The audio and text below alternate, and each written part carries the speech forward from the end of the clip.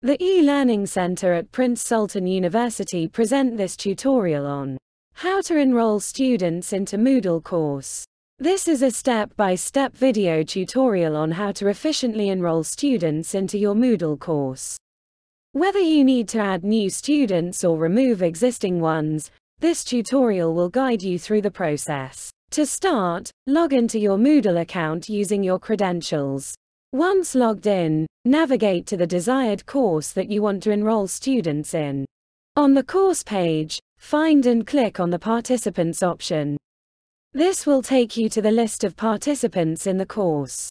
In the Participants page, locate the Enroll Users button, and click on it.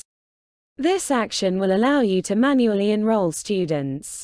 On the Enroll Users page, you will see a Select User drop-down list.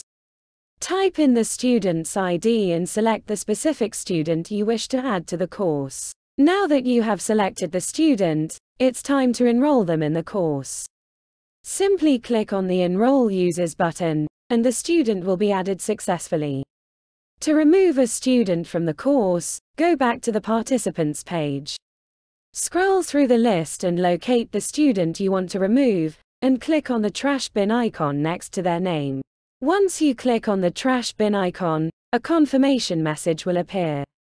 To complete the removal process, click on the Unenroll button provided in the confirmation message. Please like and subscribe to our channel and click the bell icon to get new video updates. Thank you for watching. Please don't hesitate to contact us for further support.